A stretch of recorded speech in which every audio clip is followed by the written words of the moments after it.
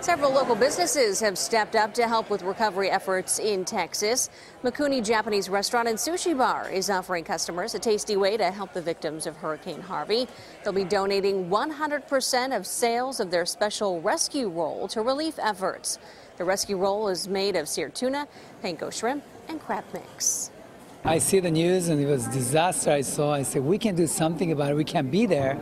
So why not we sell rescue roll again to help these people who needs help?